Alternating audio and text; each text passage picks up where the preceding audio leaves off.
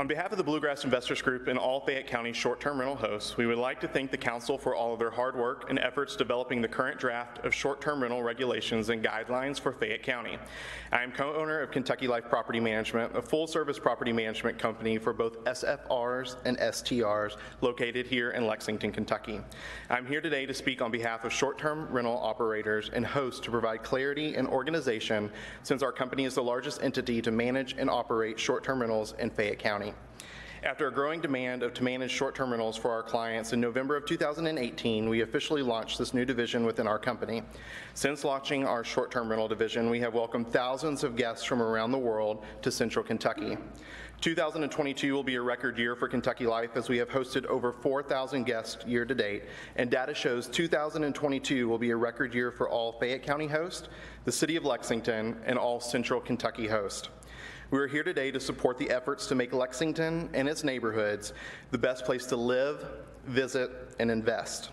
As business owners and hospitable hosts, our mission is to work with the city to share the place many of us call home, while our direct competitors, hotels, are not owned by local citizens. The regulations proposed not only affect short-term rental hosts, but transcend far beyond those investing in short-term rentals.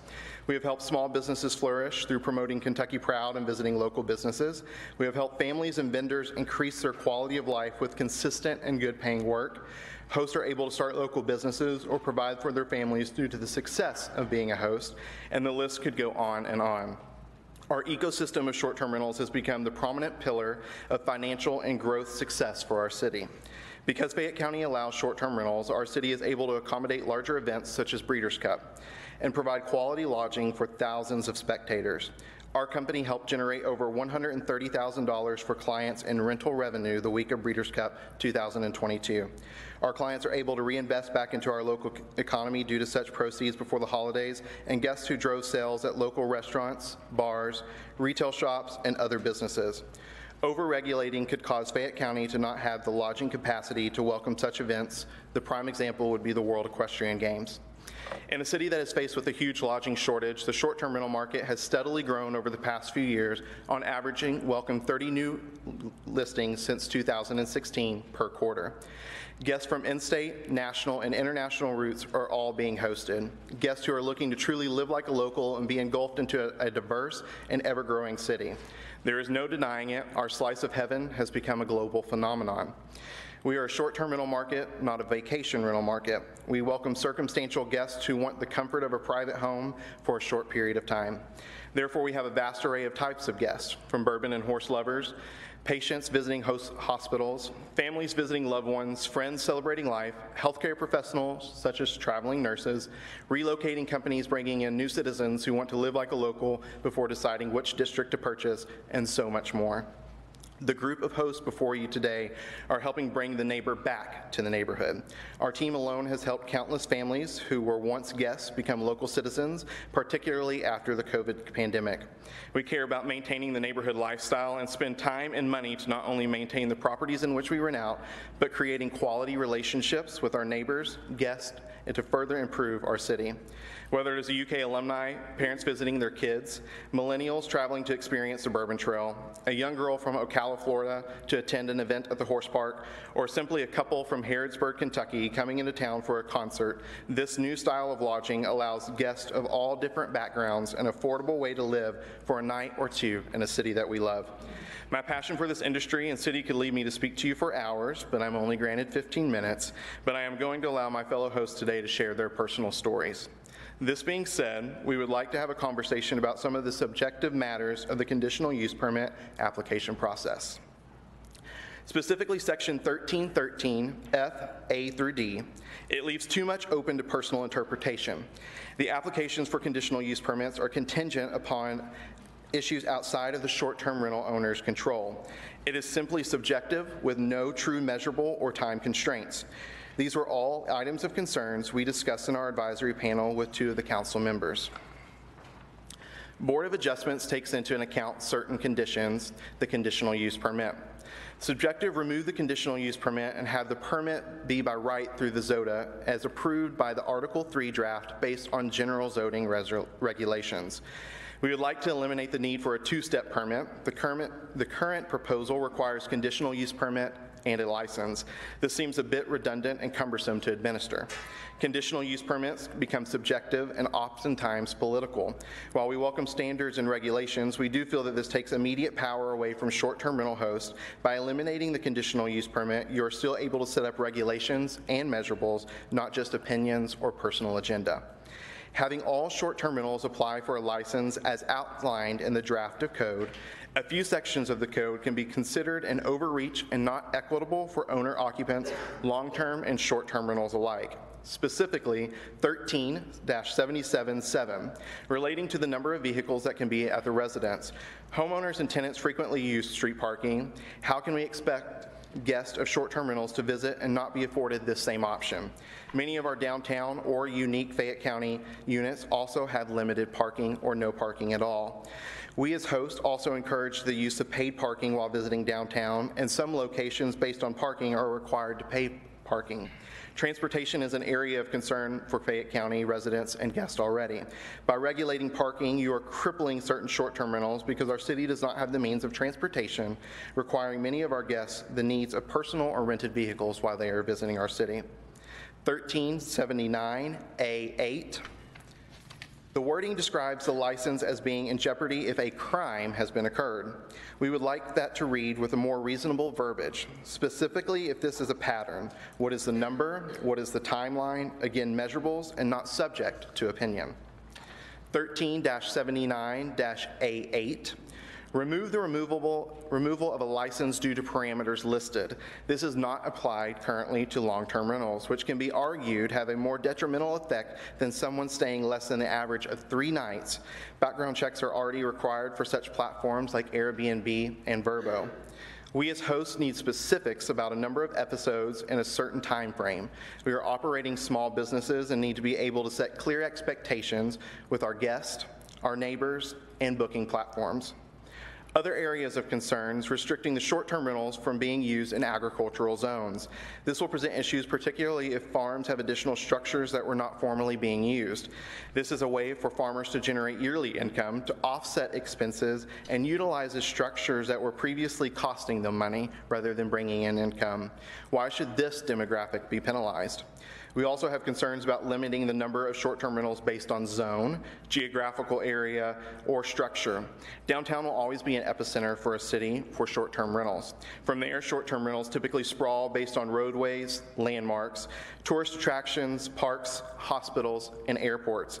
By limiting or placing constraints, what does this resolve? For some instances, this will place financial burden on existing short-term operators based on these guidelines. Questions that we have. Can the license be transferred during the sale of a property with the new homeowner receiving a new license number and paying the registration fee? Will the current short-term rental owners be grandfathered into a license? We understand the need to pay fees and abide by safety and code requirements. With just like an expedited license with no interruption of our business or ability to fulfill obligations to booked guests. Many of the hosts before you today have calendars open 6 to 12 months in advance with bookings well into 2023. If a licensing would not go through, this could place financial burden through cancellations, guests with no place to stay, and with over 1,100 rentals in the market right now, if you do not grandfather them, then what is the time constraints to get them all approved? What is the timeline for the license process for future applications? At the end of the day, time is money, particularly when it comes to real estate investments. If we're averaging 30 rentals per quarter, how are you all able to do that and get those through in a timely manner? Does the city have a plan to staff for this influx of work and be able to enforce any approved regulations? What is this task force projected to look like? I close with this. What is the true reason for regulating short-term rentals? If it is to fix a housing shortage in Fayette County, this is not the answer. Studies of over-regulated or zoned communities point to some of the main issues that lead to housing issues that our nation faces today. This isn't a tax issue because the city of Lexington is in agreement with Airbnb and Vrbo. All taxes are paid for and at the time of check-in and remitted by these platforms from the guest. The 4% tax that Visit Lex receives is a large contributor to the marketing funds annually that they use to drive tourism.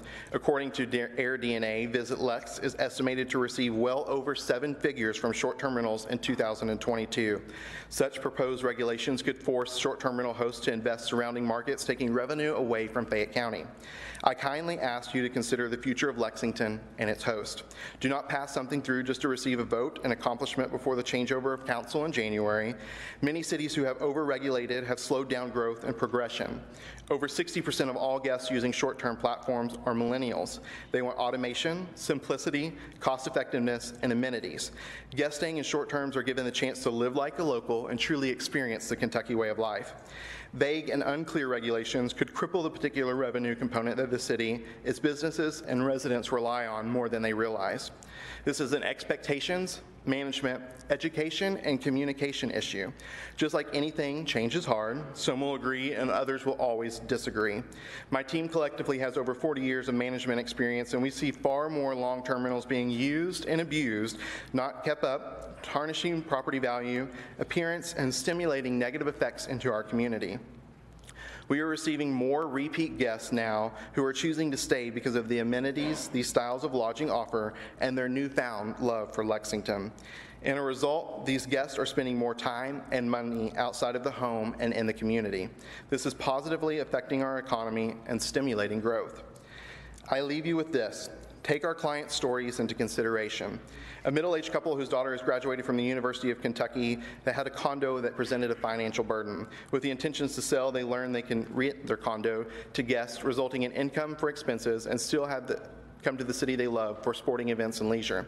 A young group of investors who have renovated a historic home that is booked on average of 70% a month with 4 separate units. Because of this return, they are able to reinvest in multiple multifamily complexes in the city of Lexington for long-term residents, creating quality, safe, and affordable housing. A young couple purchased a dilapidated home that sat vacant for years with drug homeless activity in the heart of downtown, revitalized it into a new home. This has increased property value and positive growth for an area that was in desperate need, helping clean up the neighborhood for its neighbors who live next door on either side for over 20 years. We can all agree that Lexington has taken great strides over the years and continues to flourish. Thank you to our city leadership and our community. We continue to rank in the top of many categories. With such great progress and so many steps forward, let's not allow this to suspend or stop this movement forward. Let's allow this momentum to continue driving us all closer to the vision for our city. We have accomplished so much together. Let me emphasize, we want to be for our community, for our neighbors, for growth, and for progress. I encourage you to shift your mindset and perspective on hosts and any negative stereotypes you may have surrounding short-term rentals. We are your partners and we are your neighbors. We are asking for support to help us allow to be the vision carriers for the city and be a part of the bigger vision and future growth. We are business owners and take great pride in representing our city. While this entire room welcomes the conversation of adding rules or regulations, I hope we all welcome different perspectives so we can collectively accomplish what's best for everyone. I ask that we do to regulate but not destroy, protect and not abolish, and discuss and not overlook for the simple satisfaction of a vote with no clear resolution of what truly needs to be fixed. Thank you.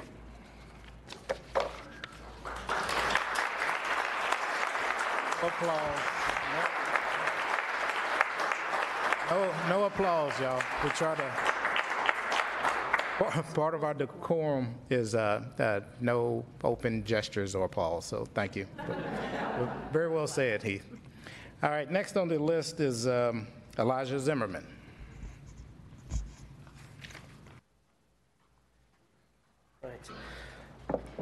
Good evening. I have the unfortunate thing of following Heath here, but good to meet everybody tonight. Thank you, Council. My name is Elijah Zimmerman. I'm coming to you as a superhost myself, but as an employee of Miles Partnership that does all the state tourism marketing for the state of Kentucky, as well as 50 other destinations globally. And so with that, I wanted to speak a little bit about our tourism impact and our numbers compared to pre-pandemic, and how we are making improvements and trying to strive back to 2019 numbers. Overall, Kentucky is still down 8.4% on lodging compared to 2019 numbers, and that's total lodging spend. That is done by our partners at Longwoods, an independent research study that was able to measure that for the entire state of Kentucky. Obviously, instilling more regulations, and as Heath mentioned, that can somewhat be subjective as well. There are no guidelines for how conditional permits can be given. There's no capacity, there's no percentage based on neighborhood, and so time is money, right? And so if we go to purchase a house, but we don't know how long that is before that can be rented, we're taking heads and beds and room nights out of the equation. Kind of parlaying that into what ends up happening, and as we see, like moving money out of the county, which is actually a business partner and I are doing that with the increased regulations in Fayette County. We're building 6 cabins in the gorge, and so we're able to have 6 cabins, inventory of 180 nights per month, for less than what we can buy in Lexington, but also be able to have very specific ways to build community, eco-friendly tourism, incorporate other parts of business like venues into that. And so part of that is just the trickle-down effect that comes from hiring cleaners, hiring cooks, hiring experiential folks to come in and give specialized bourbon tours that we're capable of doing right now in Lexington that would be regulated out through this. So I'll yield my time on that, but hoping that we have a great starting point. So thank you all for the time, and look forward to seeing where this goes. Thank you, Mr. Zimmerman.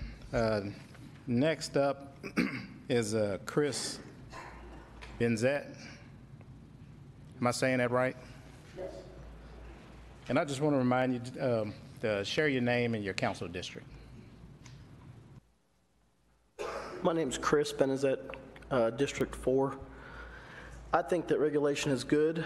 I think he had some great points. I think we just need to work as a team, both as business owners and as, city leaders, and try to come to a fair resolution on this. I really just came down to listen. I wanted to hear pros and cons. I'm sure there's going to be cons as well.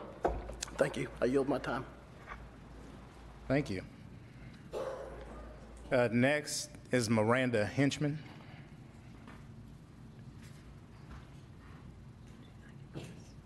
Hi, how are you all? I'm in District 4.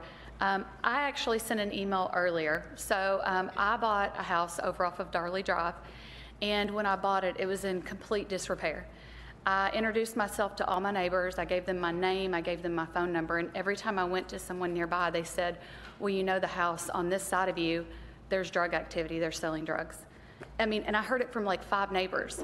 Well, I can tell you that no one is more vigilant than a short-term rental owner. We know who's coming, who's going.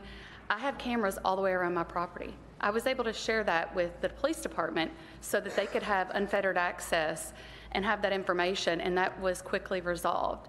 Not only do I work really hard to maintain my property, I work very hard to be a good neighbor. I do feel like I'm a steward of our community, and let's face it, this is hospitality, and it's Southern hospitality. How often does the hotel say, well, what brings you in? And are they putting a bouquet of flowers on the kitchen table for you and your wife because you said it was your anniversary? I had a couple that said they're bringing their pets. Can you bring, both your dogs to a hotel and let them run around in the backyard and enjoy the fire pit? You just can't. It's a different experience. And I was that host that when they said, we're only bringing one, we lost one, that I left them a card.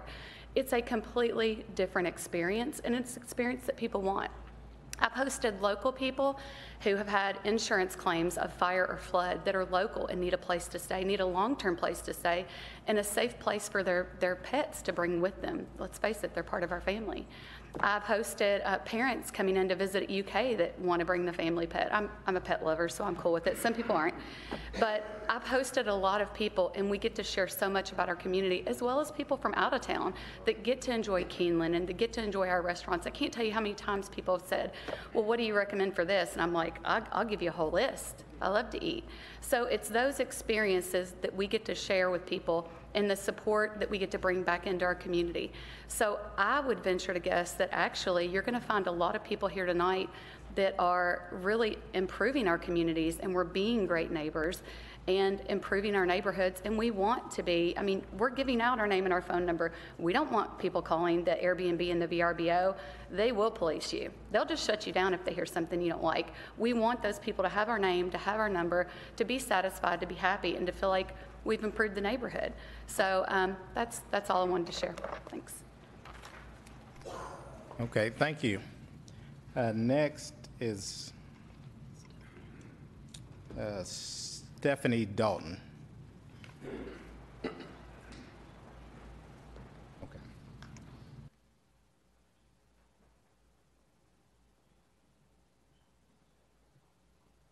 Good evening. I was hoping I could pass. So many great things have already been said. Maybe I'll be at the bottom of the list. My husband and I, we're in District 12. We have 5 other homes in District 1, District 8, and District 3.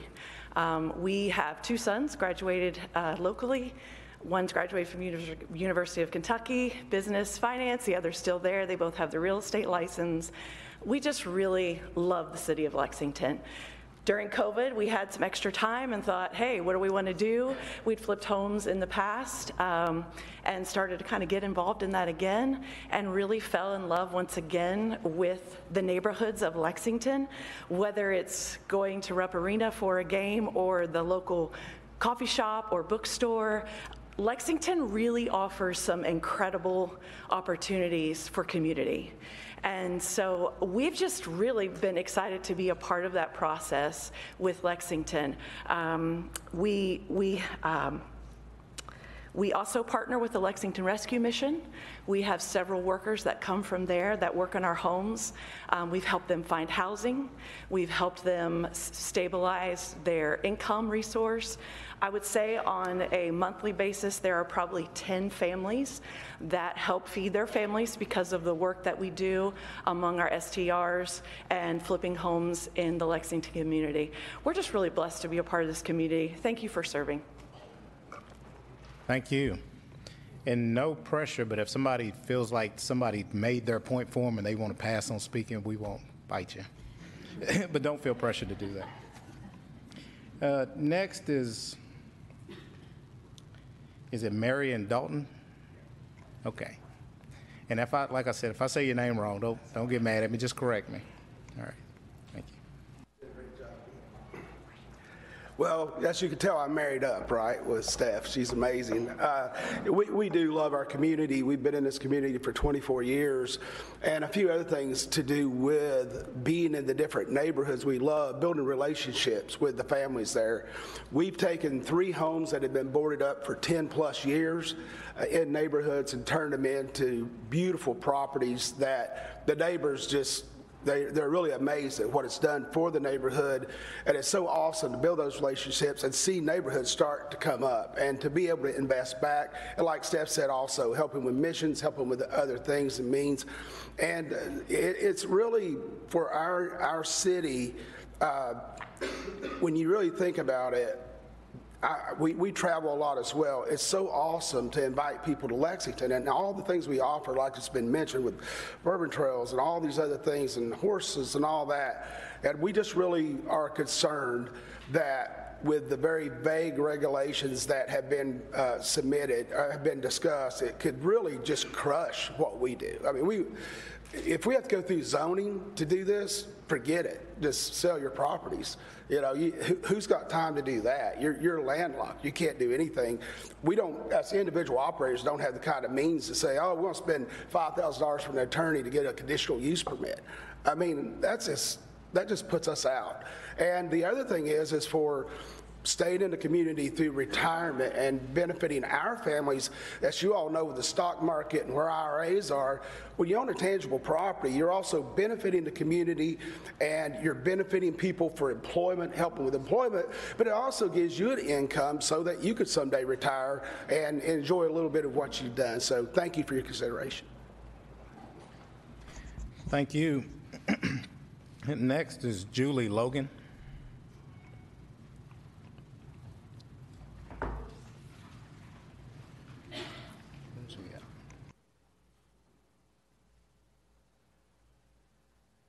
Hello, Julie Logan, just a citizen. I don't own any properties except where I live. I don't have a lot to say that hadn't already been said. My concern is that this community that everybody is so big on won't exist if we have Motel 6s on every block. I don't like short-term rentals. I don't think that's going to change the fact that we have them, but I think they have their downside also. I don't want that many cars parked on my street.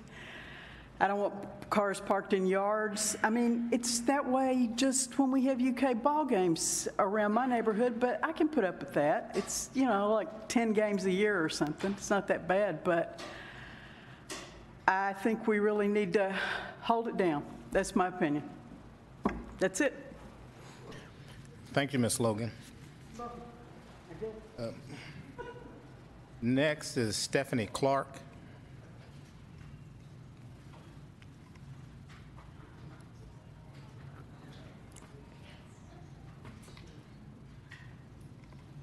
Hello, my name is Stephanie Clark. I'm here for Gregory Clark. He's a short-term rental owner, and he couldn't be here this afternoon as he couldn't get off work in time.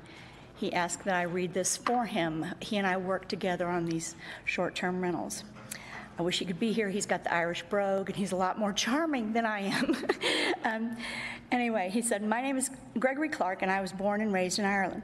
Lexington has been my home for nearly 40 years. Several years ago, I got involved with short-term rentals because I love houses, particularly old houses, and houses that have interesting stories and interesting previous owners. I enjoy renovating them and meticulously returning them to their former glory. I am a good and considerate neighbor in each of the neighborhoods where I own property. I employ local builders, cleaning companies, caterers, limo companies, decorators, landscaping companies, and many other local businesses in my aim to keep and maintain my houses and service my guests. Short-term rentals have helped me to sustain the cost of remodeling, and I've discovered that I enjoy it, and my neighbors have told me that they appreciate the work I've done in restoring these homes. I've met numerous wonderful guests from all over the world through short-term rentals, and I consider myself as one of our city's ambassadors. I organize shuttles, bourbon tours, horse farm tours, restaurant reservations, and offer my services as a guide on a walking tour of the city. I live here, I work here, I spend money here, I pay taxes here, I provide jobs for people who live here. I provide jobs for people who live here, spend money here, and pay taxes here. On top of that, I bring in people from out of town who love to spend their money in Lexington. 40% of my guests are repeat visitors. Last week, I had 4 out-of-town families have their Thanksgiving dinners in my homes. 3 of those families had no connection to Lexington, but were referrals from previous guests. If you try to make our hosting more difficult or limit our ability to host these guests, then these families will only go someplace else to spend their disposable income. So my question today is, what is broken and what are we trying to fix? Are out-of-town owners putting pressure on everyone to change how we have successfully hosted guests in this beautiful city? It seems to me that we're trying to solve a problem that simply doesn't exist. Thank you for listening. Thank you. Next is Amelia Barnett.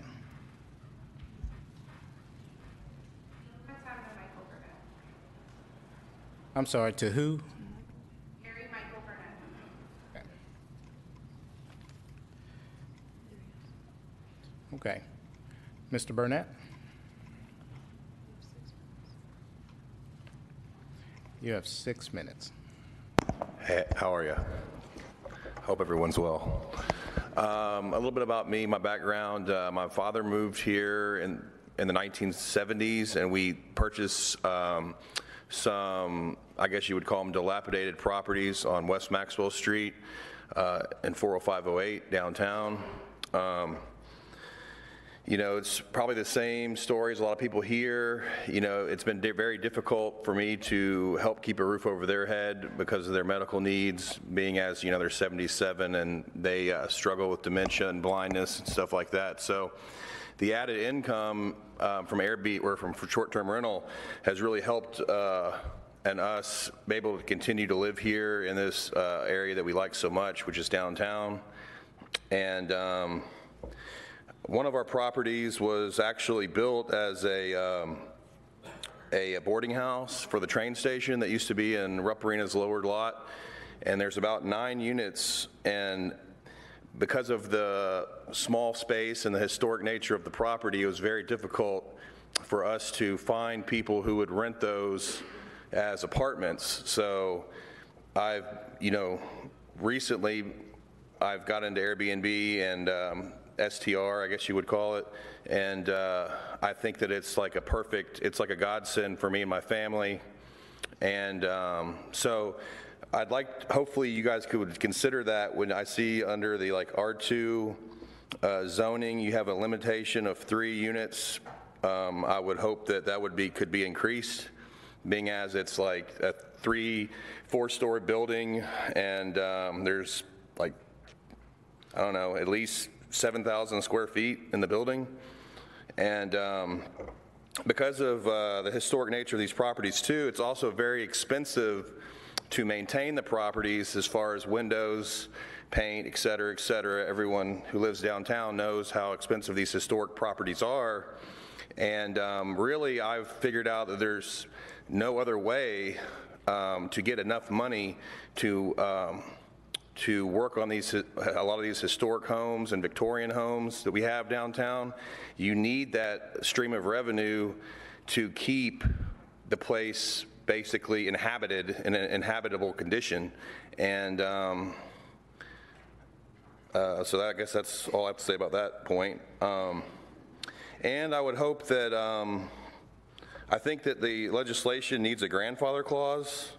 I know in a lot of other cities that have had similar regulations have had a grandfather clause. So I would hope that, you know, someone would second that, and maybe that would get some more attention. And with that, I guess that's all I have to say. Thank you. Thank you. Thank you, Mr. Burnett.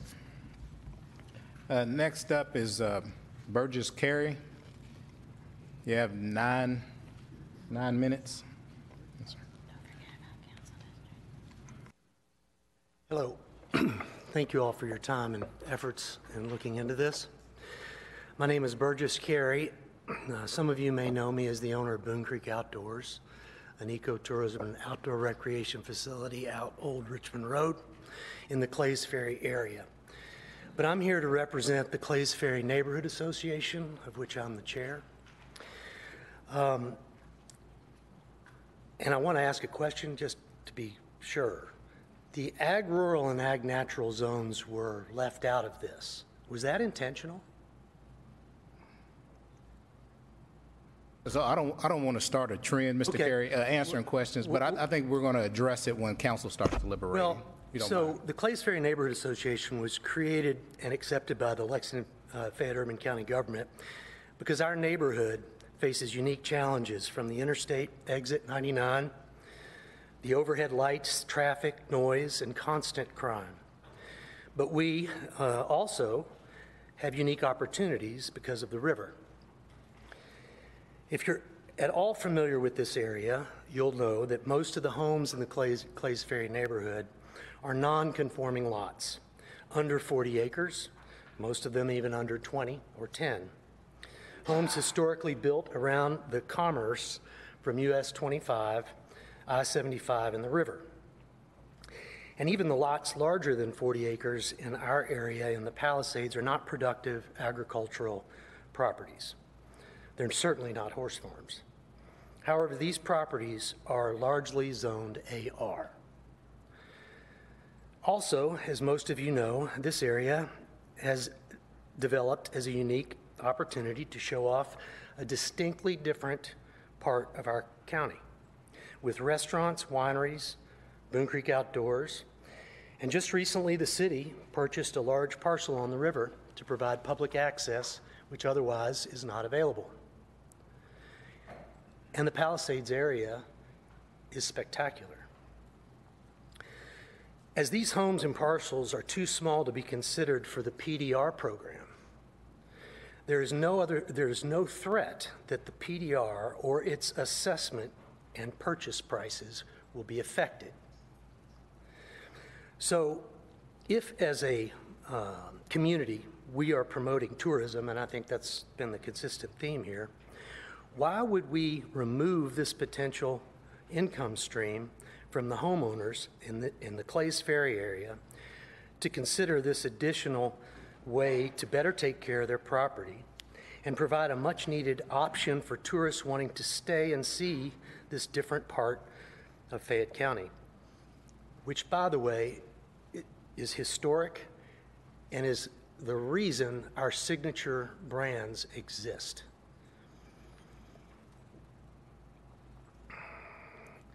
A word about Boone Creek Outdoors, and some of you may remember the very difficult process we went through to become legal. We are now the #1 outdoor attraction in Central Kentucky.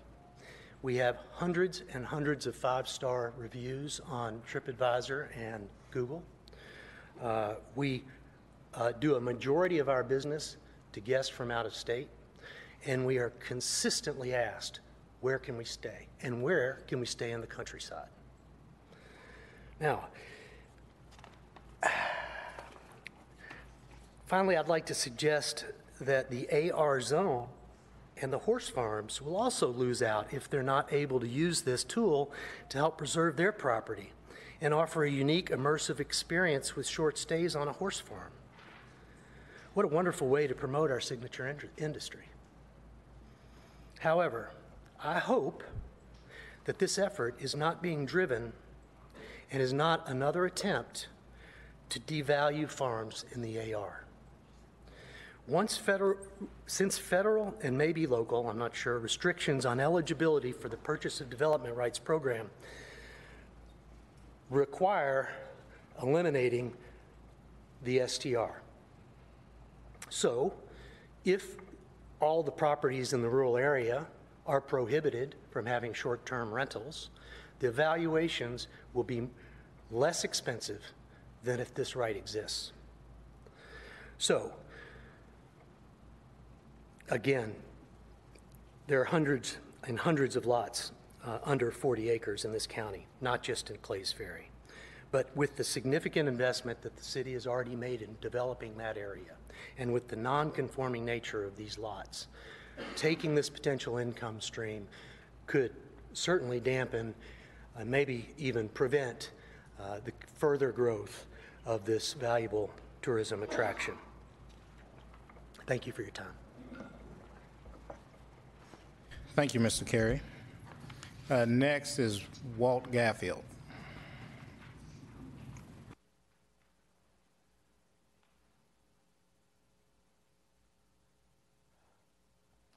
I'm Walt Garfield. I'm president of the Fayette County Neighborhood Council. I wanted to thank Councilmember Brown and Councilmember Sheehan for at least working on this effort, and thanking Council for considering it. It was first recommended in Lexington probably 10 or 12 years ago, and there are problems that need to be dealt with.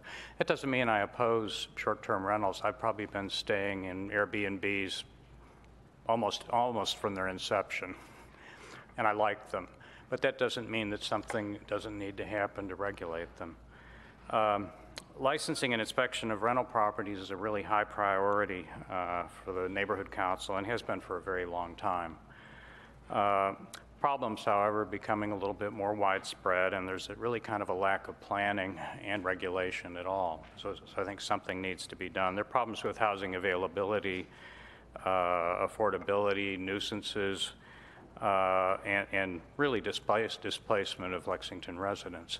Now, do I oppose really good operators of short-term rentals where there's no bother in neighborhoods? No, I don't necessarily oppose them, but it's a hard issue. It's difficult.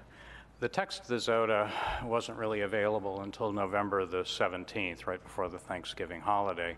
And we started really to work on it and think about it. And we have tons of questions and really recommendations. But we really have to have more public engagement. Now, that could be with council. It could be with planning staff and the Planning Commission.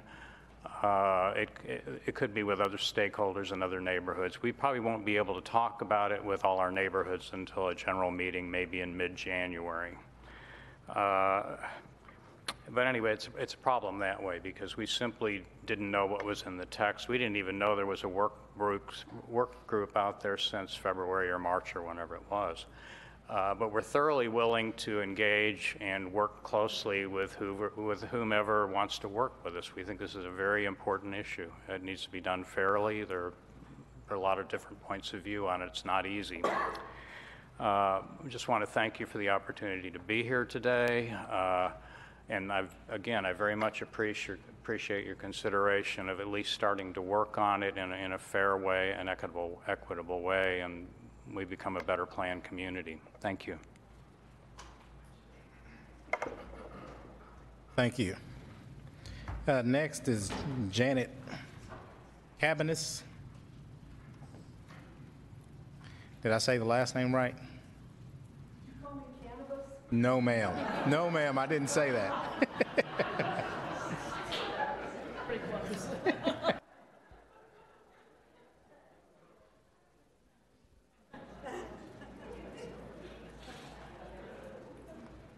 It's a difficult name to have these days. You know, it didn't start out that way, but this is now. At any rate, my name is Janet Cabanis, and I live in the Stonewall area in District 9. I'm in Fayette County Neighborhood Council myself, and Walt has pretty much said most of the things that I want to say, only he said them better than I am going to say them. So I echo what he had to say. I did want to express to the council my gratitude for getting started on this long-term challenge. And I know it's a challenge. Neighborhood Council has been asking for this for years, so thank you. It's not fun. I think before we get it right, we're going to have many, many more public input meetings. Perhaps we should restrict the topics of the public input to those who have concerns about parking or other topics, you know, investment or whatever. I mean, there are a lot of topics in here, as you can tell from the length of your presentation that we did receive. But thank you definitely for your input and for your interest. Thank you for being a council that will pay attention to these things, and the new council is going to be challenged, isn't it? I'm afraid. Okay, my conclusion is that this issue is not really ready for prime time, but I do appreciate you being here and being interested in it. Thank you. Thank you, Ms. Ms. Janet. All right, next up, and I'm gonna call a couple of people so you can get ready and line up and go right behind the next person. So next is Nancy Cristiano. Then after her is Chris Hadawis, Hustis, and then Alexandria Hazel.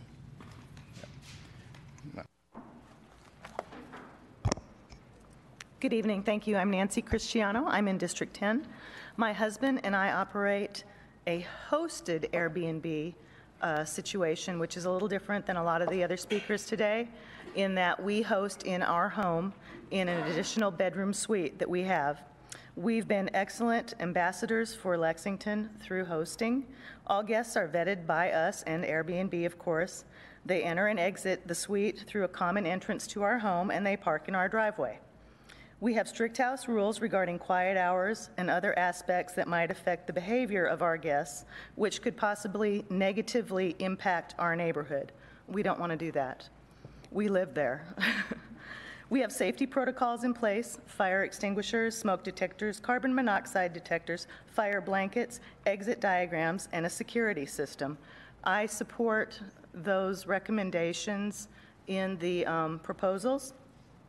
The economic impact of Airbnb is realized through many avenues, including the restaurants and tourist attractions that we recommend to our guests.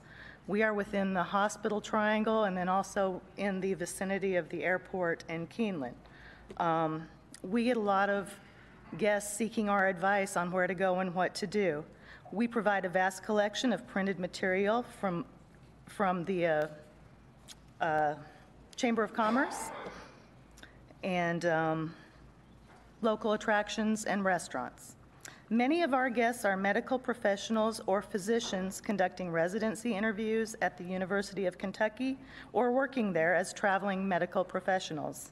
The Airbnb experience provides an excellent opportunity for hospitality to these professionals who are in the decision-making process of investing in Lexington or not. These professionals will buy homes, have children in school, attend local events, dine, and I'd like to note that during COVID, we only hosted medical professionals due to the need of them at the University of Kentucky and surrounding hospitals. We offered them a 50% reduced rate for that reason. The passive income that Airbnb provides to us has enabled us to make improvements to our home, such as a new roof, solar panels, and professional landscape design. These improvements increase home values not just for us, but for the entire neighborhood. The secondary and tertiary effects of these improvements are seen in local business and their employees who we've hired to do our work. The social impact of Airbnb is just that. It's social. In a world where people have become isolated and unfriendly, Airbnb gives us the opportunity to be engaging and hospitable. This reflects positively on Lexington, and we are proud to be ambassadors of our town. We provide recommendations for everything. One thing that I would like to note with your changes. So, Ms. the Cristiano, collection of a $200 fee. You're out of time. Can you wrap up? Yes, ma'am. Yes, I would like, yes. So Louisville currently charges $100 for an Airbnb.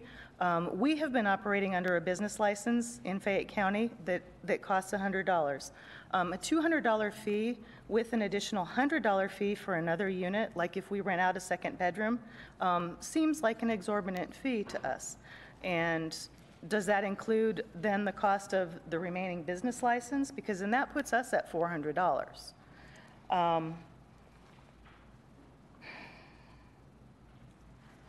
Reporting.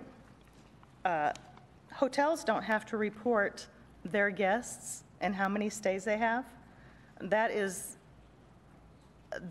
a unnecessary requirement that is labor intensive for a host, and we should not be held to a higher standard than, a hotel. If they're not reporting, why should we have to report? You're getting the revenue from Airbnb and all of the taxes. Yes, ma'am. Thank I'm you. sorry, I'm going to cut you off. Yeah, all right, thank you. Thank you. It should be fair and equitable to the Airbnb hosts. Yes, ma'am. And those two things are not. Okay, thank you. Mr. Hustis, I'm sorry I said your name wrong. You're not the first. My name is Chris Hustis. I'm from District 11, ditto and ditto. The proposal you have on short-term rentals comes from throwing it at us, not from working with us to create policies for short-term rentals, the Airbnbs. This is not working in harmony with the community. I don't know any hosts that have worked with you to make this proposal. The question is, why should you regulate a business class that is already regulated? The answer is obvious. It benefits the hotels and the big landlords. Many local hotels are already getting millions in government subsidies and tax breaks. Is it because they are such badly run businesses that they can't make it on their own, that they need this money? The proposal This proposal helps big corporate interests and hurts small, locally owned businesses. These small businesses put nearly 100% of their profits into the local economy, whereas much of the big corporate profit goes out of state. This is economic apartheid, a double standard. It punishes the locally owned short-term rentals, the Airbnb hosts, for doing the right thing, paying taxes and maintaining their properties. Meanwhile, for decades, the absentee slumlords around the University of Kentucky create havoc and are a danger to the community by allowing poor maintenance, overcrowding, street crack, and even violence. Lexington does little to stop this with code enforcement. This proposal divides the community. If you want to put us out of business, then buy us out like you have done with the horse farms by purchasing their development rights. I will sell you mine for $1 million. The hosts for Airbnbs and other short-term rentals are ambassadors for Lexington. The arguments that Airbnbs increase rental rates at apartment complexes is a false argument. Greed does. The council could enact rent stabilization ordinances that could prevent rental rates from skyrocketing. Other cities do this and it works. But that would mean standing up to big landlords. Just as council members that have Airbnbs must recuse themselves from voting on this proposal, then any council member that has a hotel and/or rental real estate interest must also recuse themselves from participating in this ordinance. For instance, the Breeders' Cup benefited from coming to Lexington. The Airbnbs helped to make that possible for out-of-town visitors and employees from out of town that work the Breeders' Cup. What are they supposed to do next time? Camp out at Keeneland like Woodstock? I don't think so.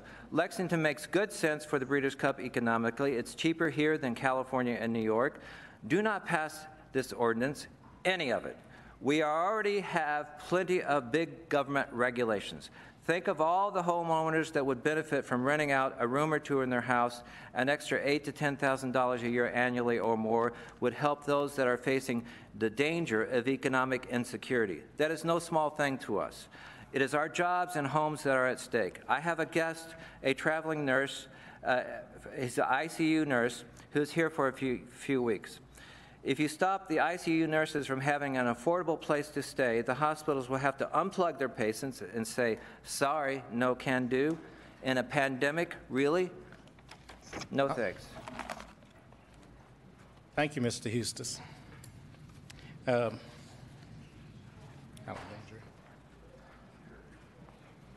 And next is Jeff Mead. Oh. No, you're after you. Sorry. Oh, okay. Yeah, sorry. Sorry. My name is Allie Hazel, Alexandra Hazel. I am in District Number 10 in the Garden Springs area. I own a couple of Airbnbs and also long-term rentals. And I agree with everything that Heath here said today. There were a lot of things that I can echo and say, and I know that you said that if you don't want to hear it again, be repetitive. So I just wanted to say thank you and for being here today, and we appreciate your time. Thank you. Thank you. Mr. Mead. Hello, thank you for letting me speak. My name is Jeff Mead. I'm in District 6. I'm a small business owner. And as a former Marine and a Lexington police officer and a retired DEA agent, I certainly understand the need for a small amount of regulation. But with that said, if it gets too cumbersome, as somebody already said, I'll just sell mine and take my investment out of county. Just this week, I had a doctor call. He's going to rent my place for 3 months. He's bringing his whole family. He made the remark, hey, I'm not putting my family in a hotel for 3 months. So he's going to be here 3 months with his 2 kids and his wife. They're going to spend money in our restaurants, going to get a local realtor. Just something to keep in mind when you're sitting in these meetings. So thank you. Thank you. Next is Christy McCoy. And Christy, I think you have 15 minutes. I'm not going to need my 15 minutes. I'm Christy McCoy. We have rentals in District 10. And basically, I want to say thank you so much to Heath Green for eloquently saying exactly what we needed to say. And that's all. Thank you so much for working with us. And we look forward to ironing out some of the details in this plan. Thank you. Thank you. Caught me off guard. All right, no, I think I got it. What is that? Brenda Ofork. Oldfield, that's what I said. You know, I didn't prepare properly to take notes. I'm a former teacher. So I'm really excited to be here because I'll just tell you my story. I'm near the Clays Ferry Palisades, next to the property that's going to be the paddle park. My husband and I bought this property probably 1986 or 7. This house was about to fall in. It was horrible, and my husband being a plumbing contractor, and he likes to build stuff. It's 3 stories. And I started out our company, VRBO. I got my license, paid my sales tax, paid my hotel tax. I did everything. Then when we found out, okay, VRBO is going to pay these taxes, that was great. Well, now I've transitioned over. I'm still on VRBO, but I have a website. I am here to speak about the traveling nurses. I have had great responses with Furnish Finder, having traveling nurses wanting to have a quiet place in the country that's short term. I don't charge a deposit.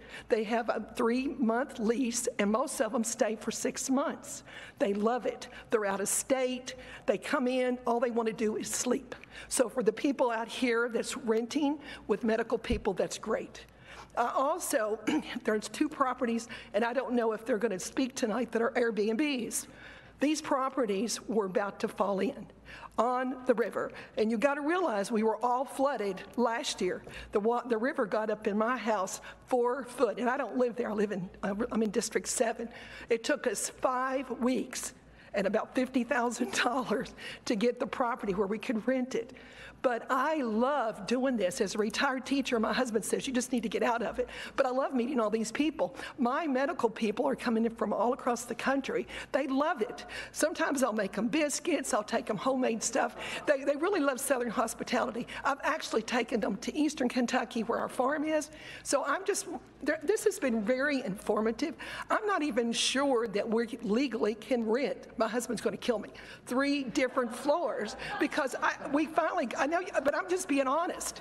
I cannot operate the Kentucky River cottages if I cannot rent all 3 floors. And I just found this out about a month ago. We may not be in compliance. Oh my God, nobody ever told us, ignorance or whatever. I do know that these Airbnbs on the Kentucky River on Beach Road, oh my gosh, I send people there. They love it. They love the owners. They love the host. And with COVID, that's kind of what really increased our occupancy. They didn't want to stay in a hotel. Oh my God, I worked my butt off. Clorox and spraying, washing everything, getting white tablecloths to make sure my property was COVID and safe. So all I want to say is I'm glad to come here as an agriculturalist and a farmer. I think it's important that if a farmer wants to have a house or something on their farm to let somebody stay in, oh my God, how could you tell them no? We do not, hardly, the small farmers are not raising tobacco. There's only small farmers. Sustainable agriculture is here in Fayette County. And if somebody wants to come to a farm and stay where they can get good food and vegetables, my God, let's don't overregulate it. Farmers are already regulated enough. Brenda Oldfield, District 7, thanks. Don't clap, y'all, don't clap. Thank you, Ms. Brenda. All right. All right, next on the list is Karen Mundy. Ms. Mundy.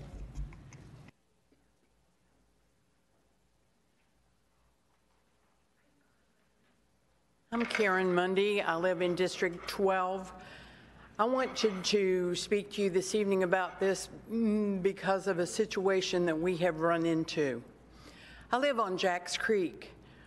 We have a property that is contiguous to ours that has been rented to an outfitter, a hunting outfitter. One of our neighbors has dug a high-powered bullet out of the side of his house. We've had people shooting over top of our houses, across our properties, trespassing on our properties. Kathy Ploman has been fabulous to try to help us with this. This is a situation where an Airbnb is very dangerous in the AR. We have a situation that has happened that a property has been allowed to become a short-term rental property. They usually come in on Friday, they leave on Sunday or Monday. They are renting this to, we are told, at least 20 people are staying there on the weekends. 2 weekends ago, we had people shooting across our properties, high-powered rifles. The other situation is, it is directly across the street from Raven Run Nature Sanctuary. We have people out there hiking. A high-powered bullet can carry a minimum of a mile. Depending on what they're shooting, these things can carry 5 miles. We've got moms and dads and kids directly across the road from this property. I don't think an Airbnb should be in an AR zone. If it is, there need to be tighter regulations. You probably are aware, as our councilwoman Kathy Ploman is aware, that a hunting outfitter is not allowed in the AR zone. We are now having to fight this. The city is behind us, and we are trying to get this resolved. But I don't want to go walk my dog in Blaze Orange every morning, and that's how us and all of our neighbors are feeling. So please, when you're looking at this, also look at some specific issues that come up from hunters, hunting outfitters, and those kinds of things in the AR zone. I'm not against short-term rentals. I think they have a purpose and a place, and I think Breeders' Cup was certainly a much more pleasant situation because of that. But because of our situation, I have been made aware that there are some dangerous situations that can come up because of short-term rentals. Thank you guys for considering this. When I served on the Planning Commission, we started looking at it, and I'm glad it's finally coming to some resolve. Thank you. All right, thank you, Ms. Mundy. Next is, I think I confused, all right, is Dottie Bean, and then behind, next is Breck Withers. What's that last name? I'm Dottie Bean in the 8th District. Council members, we see several problems with this proposal so far as it permits transient people to stay within Lexington neighborhoods for up to 30 days with no way of supervising or limiting their activities and access to children and others who depend on you for protecting their safety in their own homes. We also oppose this proposal on the grounds it is likely to take rental property in developing marginalized neighborhoods off the markets. We have so many homeless people. We do not want to have more. I've been talking to you all for the past 2 or 3 weeks about all this. This is exactly what I'm talking about. Taking houses away from Lexington residents and flipping them and using them for profit. We believe these efforts to turn Lexington into a destination city will have a very detrimental effect on its character, safety, and morals. We already have large transient populations at 2 universities here in Lexington, and we know the problems those populations have caused for our neighborhoods near the universities. Please do not pass this ordinance on. It is a bad idea. Thank you. Next is Mr. Withers. Hello, Council. I'm Breck Withers. My wife and I live in Gardenside. We just re-elected Ms. Reynolds by, I think, 70-some%. I think you could have done a little better. Our family's real deep in the community here, and we've been involved for many, many years in low-income, moderate housing. And we have, since we started, I bought a little house that I lived next to that was boarded up and animals running in and out and people running in and out. And that's how we got into the short-term rental business. I shared a driveway with it. And it's kind of grown from there. We've kind of renovated some other homes and have them as short-term rentals. But we've kept our low and moderate income housing, and make no mistake, the short-term rentals keep us being able to do the low income housing. We delivered a $8,000 HVAC system to a family that's been in a home for 10 years, and that home will make zero money for the next 3 years. And so, this helps us do that. And I don't know, we probably have about 35 low-income housing. We work with the Housing Authority and other agencies to provide housing.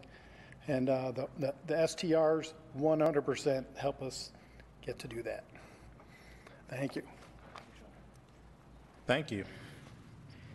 Next is Gary Condester. Did I say that right? It's okay. Try it, man, try. 62 years. It's a hard one. My name is Gary Chadester, and I thank you for this opportunity.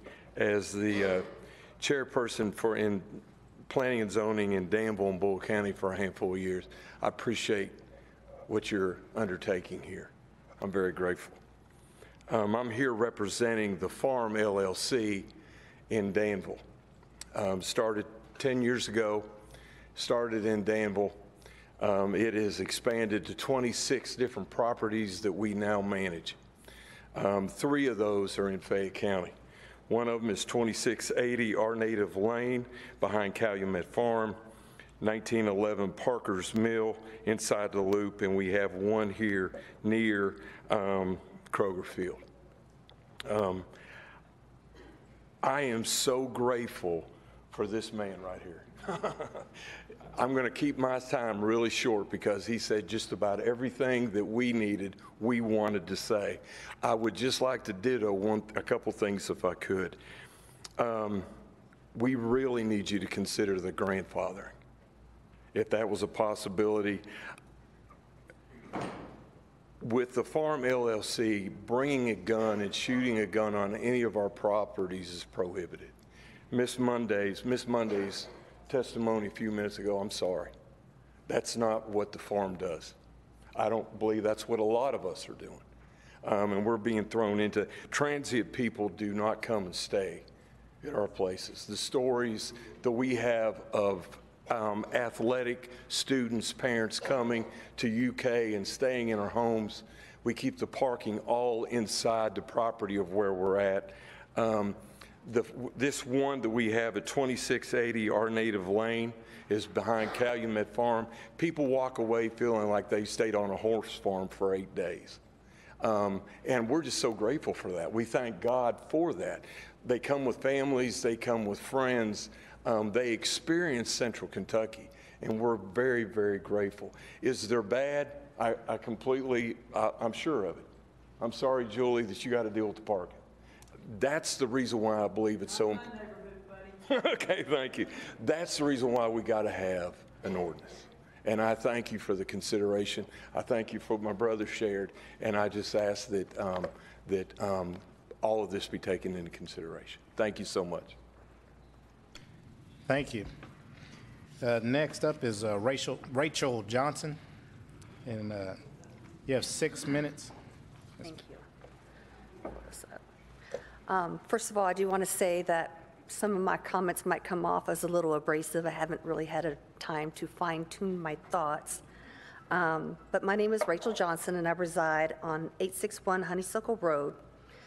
I have attended all the public city council meetings where Airbnb ordinances were discussed, and I've shared my experience as an Airbnb host and how Airbnb has changed my life.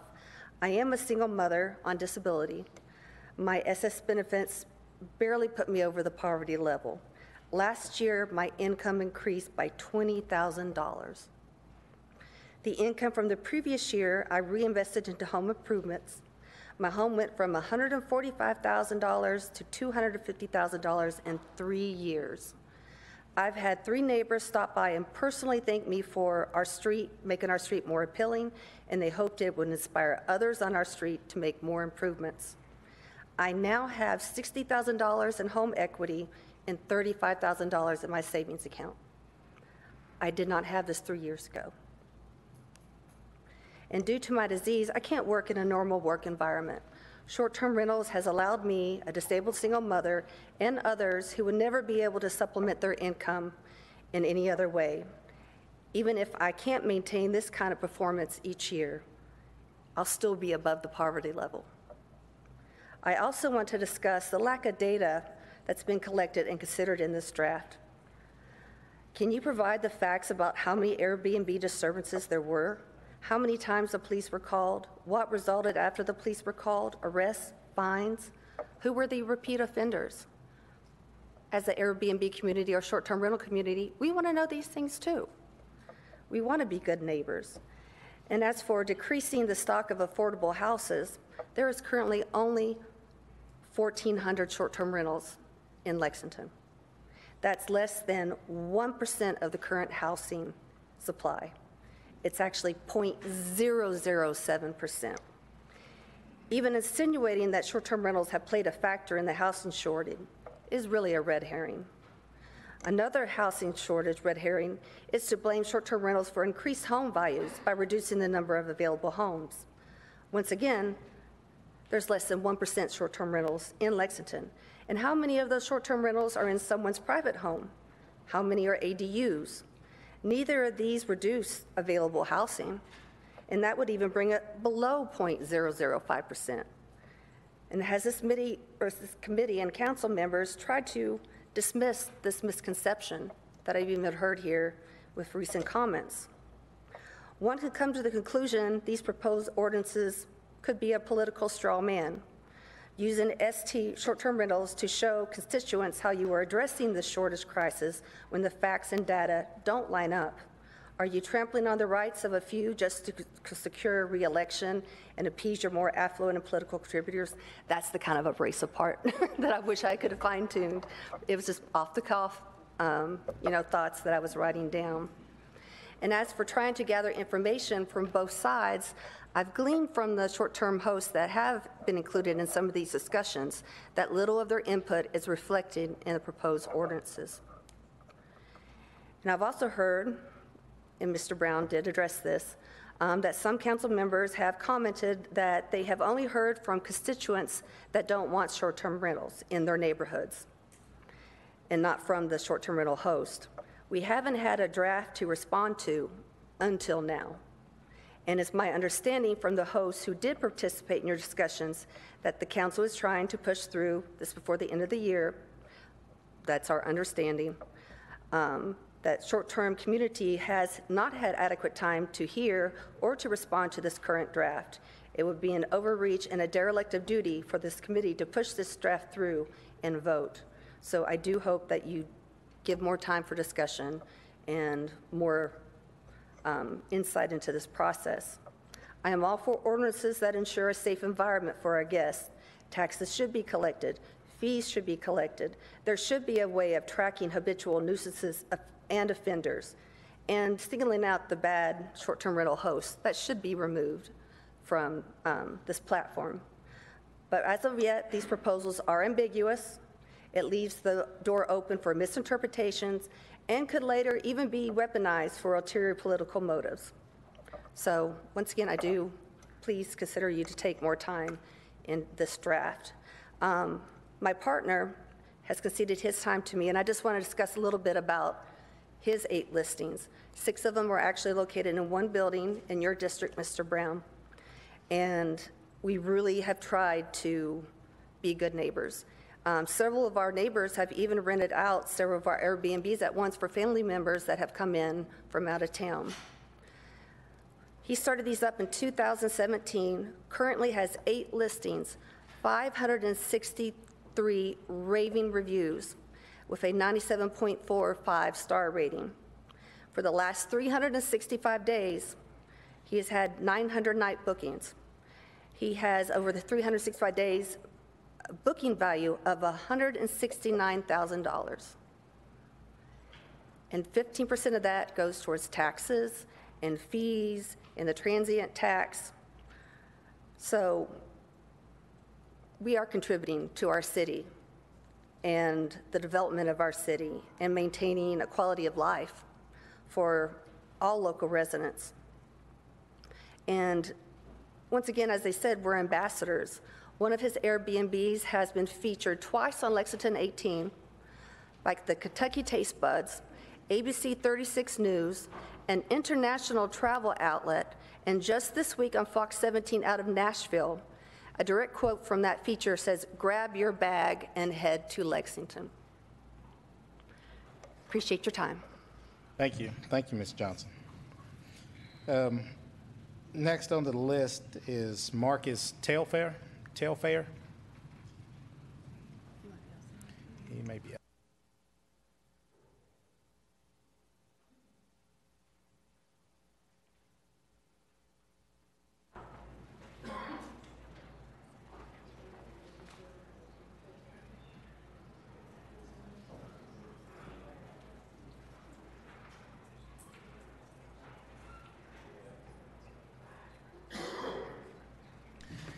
We're going to give them a few seconds. I think they might be outside. After Mr. Telfair is Whitney Reynolds. And then is it Rhea Rivera?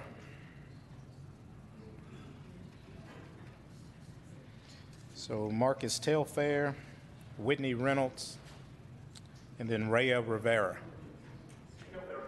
Are they coming?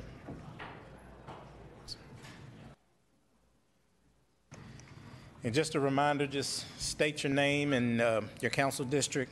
And Mr. Telfair, I think you got 6 minutes. Good evening, everyone. I'm Marcus Telfair, co-owner of My Sugar. It's an Airbnb cleaning company. I live in District 12. I just want to say this evening that I'm here because, and a little bit before COVID, before the pandemic started, we opened our business. Like everybody in here in the STR community, everybody steps out on faith. So that's what we had to step out on. Since then, that's been our stream of income. Being a part of the STR community, able my family business to thrive, it grows tremendously. It's able us to put our daughter in college. It's about to put our son in college. They do more than just host. It's a personal, tight-knit community. It's growing rapidly. Everyone here is personal. They're almost spokesmen for the city, spokesmen for the state of Kentucky. We're just glad to be a part of it, and we just want you guys to know that it's bigger than just opening up your doors and letting people come in. It's so personal, it's ridiculous. Every owner and operator here is a branch to another family. If it wasn't for these business owners and operators of these STRs, I would be able to take care of my family the way I do. And I wouldn't be able to employ our employees. So it's a ripple effect. And it keeps your eye open for more local business owners, because when you see how much is contributed into these homes and how much it transforms these neighborhoods and the security it brings in these neighborhoods, it feels good to be a part of that. Change is easy to speak about, but being part of it is an even bigger effect. And I just thank you guys for giving me your time. Appreciate you. Thank you. Whitney Reynolds. Sorry. My name is Whitney Reynolds, and I live in the 1st District near Castlewood Park. I also have the privilege of working for an affordable housing nonprofit. We know we're in a housing crisis and have been for a while now. Lexington saw an 18% increase in rent last year, a higher increase than most of the country. The National Low-Income Housing Coalition also tells us that a Lexingtonian must make almost $18 an hour to afford a 2-bedroom apartment. Lexington does not have enough housing available for our citizens. So how does this fit in with short-term rentals? A rough count shows over 20 short-term rentals available in the area directly around Castlewood Park, where I live, and the majority are owned by the same 3 owners or management companies. Those are 20 homes or apartments that could be housing residents of our city. Am I asking or expecting these short-term rentals to go away? No. Yay, capitalism. What's being proposed today won't solve our housing shortage and won't solve our homeless issues, but fees, licenses, and registries seem like the least we can do.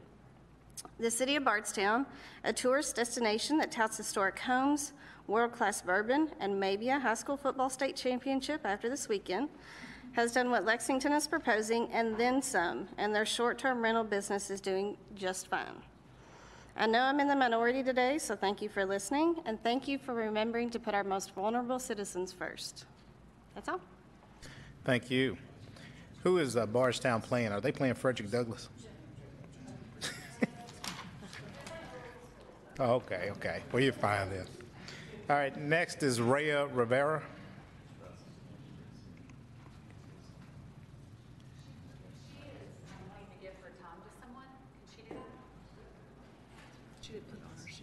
Okay. All right, so do you know who she, Rhea, do you know who she wants to give her time to? Is it Hunter? Okay. Well, go ahead and come up. What's your name? Are you signed up? Yeah, I'm signed up. What's your name? Adnan Turgo. All right, well, come up. Go ahead. Yeah, we'll take you now. All right. And you have 6 minutes. I got my notes from my wife, so. Hey, I got mine. Adnan Turgo, District 5. Heath has said a lot of good things, so I'm just not going to drone on about all the things. But I think a lot of the concerns that everybody brought up doesn't really apply to STR. Somebody mentioned Motel 6. Anybody in this room that runs an STR, we don't run it like a motel. It's very personable. We know a lot of the guests. We know a lot of the hosts in this room. It's on a very local, intimate level. We also get along with our guests, fellow hosts, and when we do meet the guests, we try to give them the local hospitality. I don't know about you, but Motel 6 is owned by a Wall Street bank, and you'll never meet those owners. I met so many good owners here, and everybody takes pride in their STRs. I also think somebody mentioned that STRs are equitable. Someone put their kids through college. Someone built businesses around it, additional income, paid mortgages off, things like that. As far as parking, I don't think putting a ban on STRs will fix the parking issue.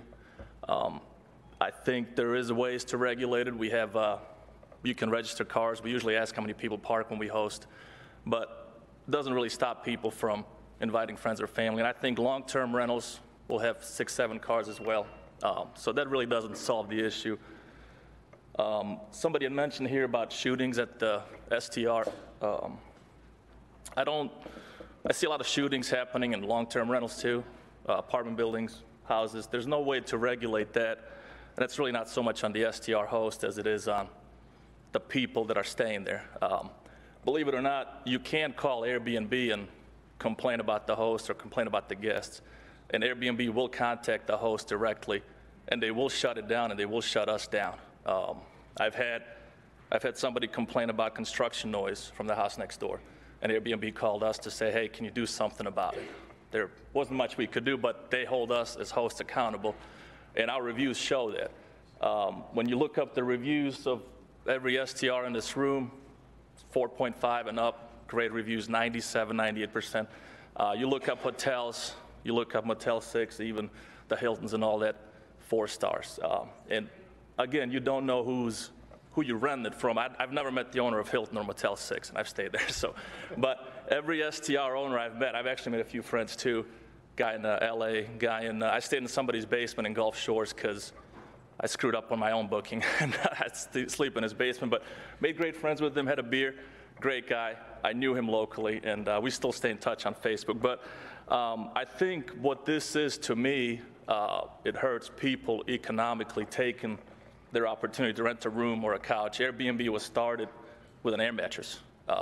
And it helps people, you know, I met somebody yesterday, single mom, she rents 2 of her bedrooms out in her house, and she's putting her daughter through private school because of it. She's paying off her mortgage. So it's very equitable, and it helps people who may not have the careers, who may not have the education, who may have disabilities or issues, but it helps them gain financial independence over time, slowly.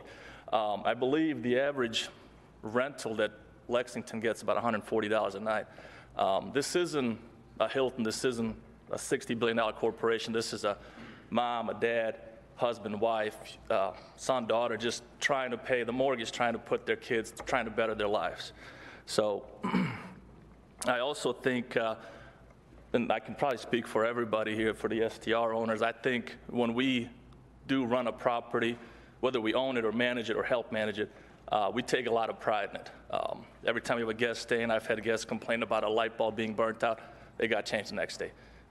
Any kind of trash outside, anything, it gets addressed right away because we don't want those bad reviews. Unlike long-term rentals, I think a long-term rental can get dilapidated. Most of the owners are out of state. You know, something goes wrong, something's broke. Nobody really addresses it. It just gets run down. I also think that, me personally, and maybe a little radical, I think STRs will be the future of rentals for everything.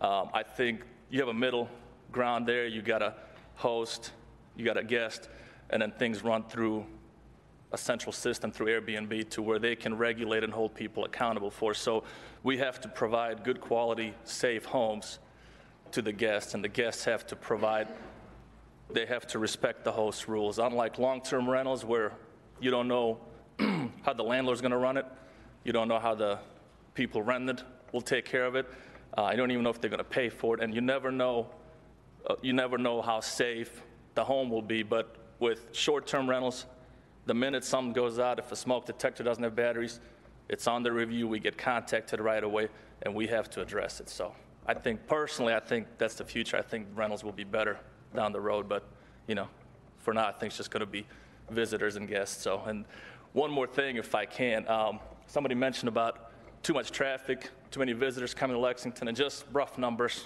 I Googled about 2 minutes ago. Lexington gets about, I think it said about 300,000 visitors a year, maybe 600,000. We have a property in Gulf Shores that gets about 8 million a year. The city is about 15,000 people. They get about 8 million visitors every year, about $7.1 billion in economic contributions. So, you know, we don't have to go that crazy, but thank you. All right, thank you. Next is Hunter Matthews, Fidelia. Okay, thank you. Fidelia Rojas. Rojas? Rojas or Rohan?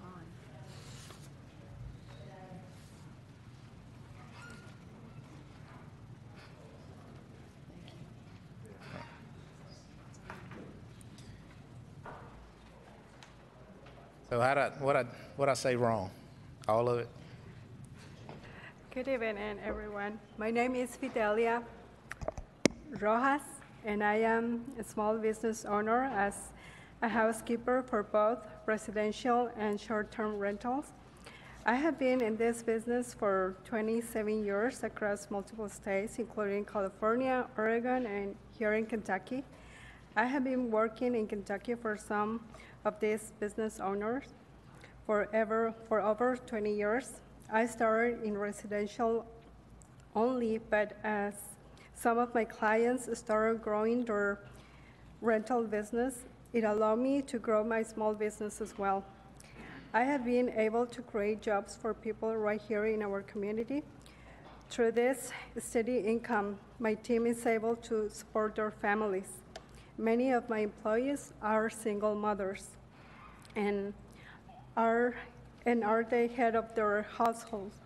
Without these short-term rentals, I will not have the capacity to contribute to our local economy as much as I have, and to employ these ladies and support their families. A significant portion of my business is dedicated to short-term rentals. We are very appreciative to be trust with our business. Short-term rentals also fill a need in our city that supports tourism. This is helping support local business around major events hosted here, making our city a place people want to visit time and time again. We appreciate the opportunity to serve our community and to support families and single moms working hard to make a living. Thank you for your time. Thank you. Next is Fran Taylor.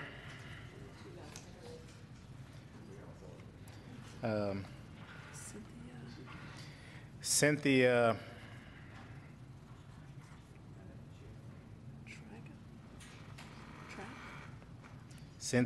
Trapp, Trago. Turgo. Oh, you got it. Okay.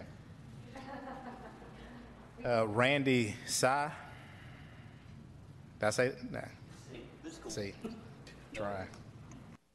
How's it going, guys? Thank you for your time, and it's just great hearing from like all these other hosts. Like, I'm not the only one that has these same feelings that we're going through. I have 2 homes in District 1, 1 in District 10, 1 in District 3. I live in District 7. I'm fortunate enough to have grown up in the hotel business. My family has done that all their life. So whenever I saw short-term rentals started, I was like, man, this is like another opportunity because, as we could tell, other guests have been going to these avenues of business. A lot of people aren't liking hotels as much. No big deal. Like I said, it's just another avenue. Things have accelerated a lot, like this past 2 years because of COVID, and like these regulations that we're trying to get, we need to figure it out. But at the end, we also need to meet in the middle. I think that's a big thing.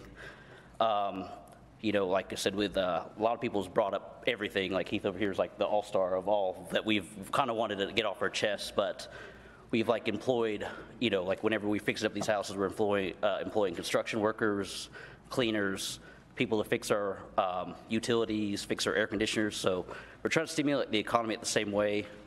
And we're also paying taxes on our properties. So at the end, it's like another avenue for the city and the government to like kind of accelerate more revenue into our stream. The only thing, like, I'm kind of like, a lot of this stuff's already been talked about. Just, I guess my thing is a lot of people has already invested money in some existing places.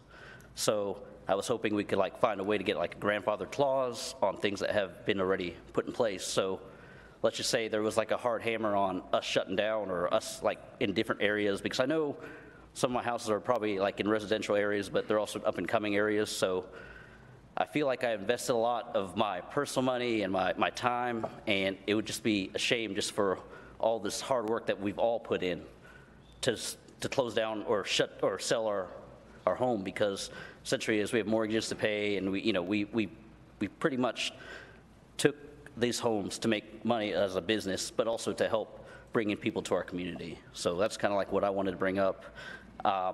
Just more clarification on the zoning.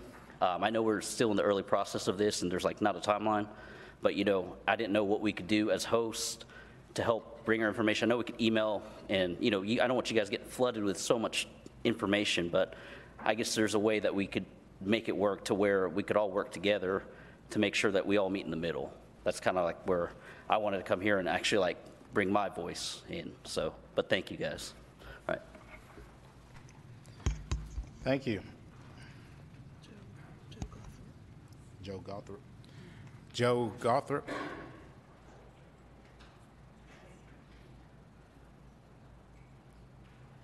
So it's Joe Gothrop. Yeah, I think they might still be outside. D. Miller.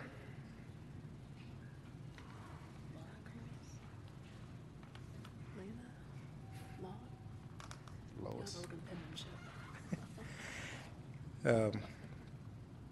Is it Laura Combs? Maybe I'll just start saying email addresses. Yeah, good idea. Yep. So Joe Gothrop, D. Miller, and it looks like Laura Combs. All right, so we'll see if they're coming. Julie Lark. Julia Lark.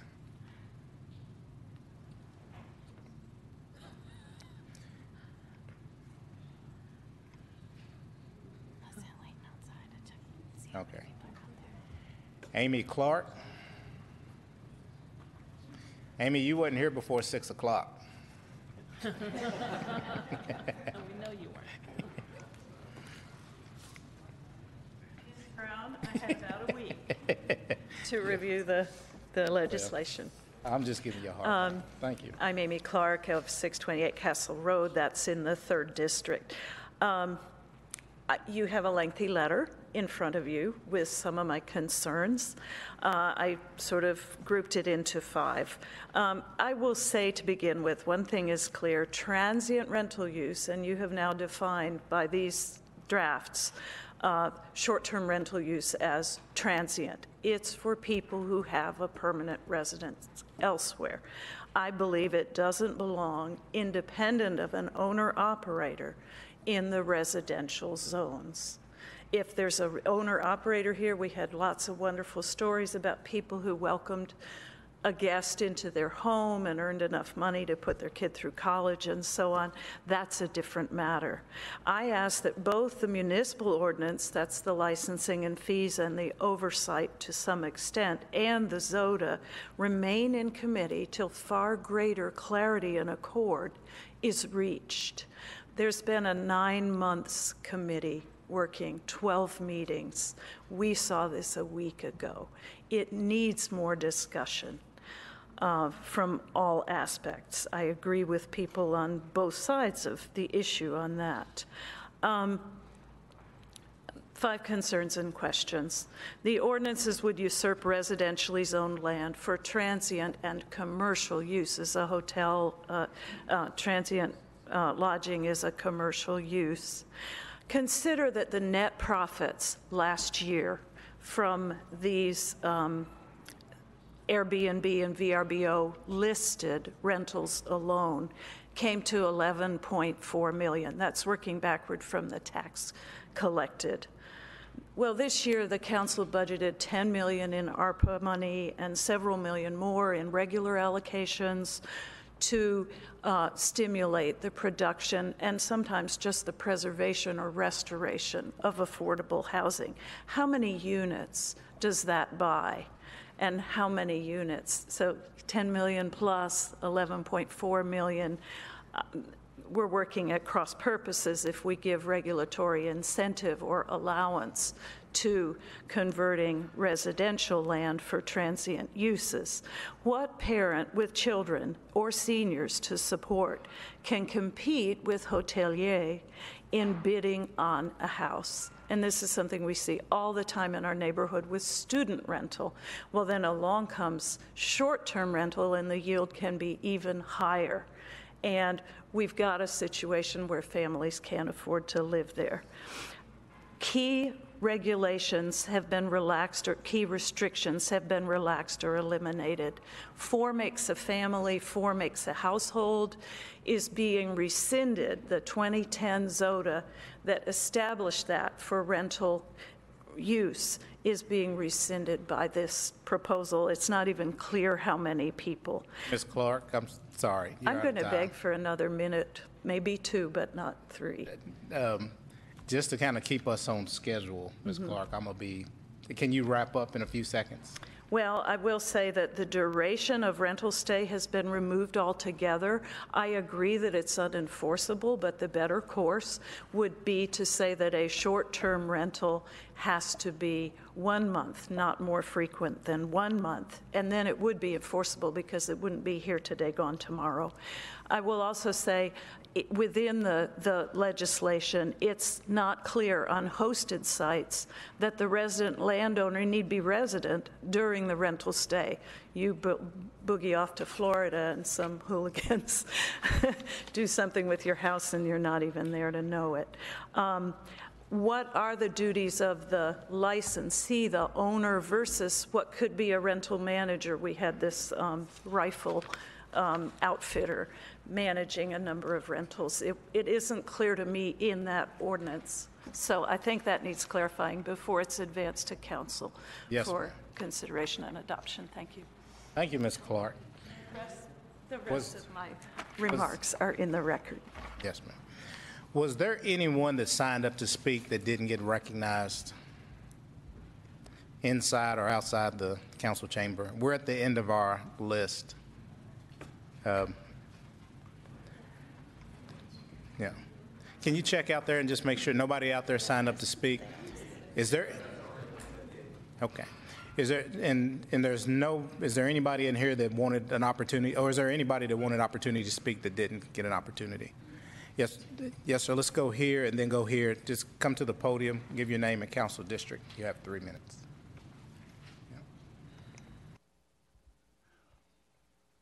I got here early and looked at the crowd and didn't sign up to speak, and big mistake, because now I'm here at the end. It's at 7 o'clock.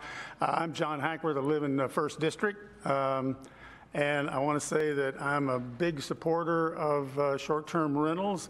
I hope that whatever ordinance that you pass gives a lot of leeway to the short-term rental owner. I stay in them all over the country. I think they're wonderful. It's a no-brainer that the people that are the short-term rental people, I mean, if I stay in a place and it's lousy, those are the ones you write about, and, mostly, unless it's just terrific, and, so anyway, those people are going to police their properties and make them as good as they can possibly make them if they have any sense and if they have any business sense, because that's what will make them successful. And I do hope that the situation, whatever it is, will be grandfathered. Fewer regulations are better than more regulations. These people self-police themselves. My concern is with, I've said all these wonderful things about short-term rental properties. My concern is with the density of the non-resident owner of short-term rentals. I live in a neighborhood, it's a small neighborhood. We have one street in our neighborhood where 50% of the street is short-term rentals. And those, I'm very concerned, and I've been saying this, and Mr. Brown, you know this, I've been saying it for 3 years now. I'd like to see something like what's in Louisville, where they have and again, everybody that's got a short-term rental would be grandfathered in. If you have them in an apartment building, I don't care, I'm concerned about our neighborhoods, protecting and preserving our neighborhoods. And if you have 50% of a street that's short-term rentals, you have lost a lot of your neighborhood. And I can see my neighborhood in 15 years becoming 60% short-term rentals. It's a very profitable business, certainly in the area, downtown area where I live. Just to cut it short, I think that, to finish, that it needs to be, we need to have this density situation looked at very carefully and somewhere in the ordinance. And many cities do this, and I think that should be considered. And I don't think I can't find it in the ordinance as of yet. Thanks. Thank you. Yes, sir. Hi, my name's Jeremy Perryman. I'm in the 12th District with Kathy Plummet. I serve on the Blackford Oaks board. We have roughly 1,000 homes. We have 5 Airbnbs operating in there, and we haven't had any issues. Now, saying that, we are an HOA, so we're able to put in policies, small government, and prevent HOAs. And I know there's a lot of regulations out there that aren't being used to regulate HOA, or to regulate STR. Sorry, I apologize. We have, that sheet you can only rent out for 52 times a year, and a few other, zoning has to be zoned correctly, but there's no enforcement on the existing regulations we have for STR. All right? So what is bringing all this regulation in going to solve? It's not going to solve anything if we're not already enforcing what we already have. So I implore you guys to look into other options. Education. Hey, education's a really good way of making people aware of what's going on. In our HOA, for instance, we have bylaws, but most people don't know they exist.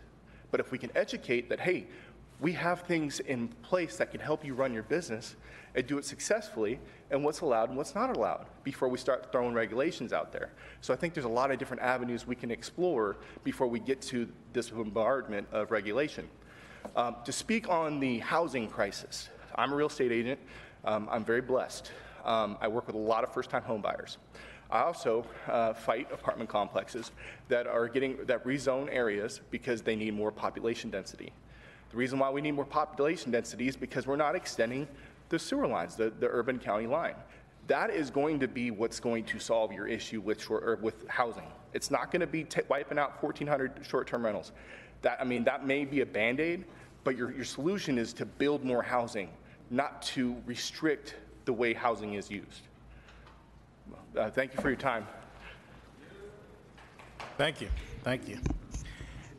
We have